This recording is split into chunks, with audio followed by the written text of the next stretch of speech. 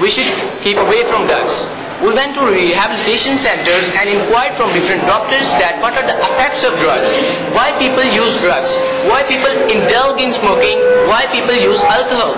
And we came to know that different problems arise in different families, and these are the main cause of using of drugs. There are some psychosomatic problems, some tension, and the people use some pain relieving which become addicted.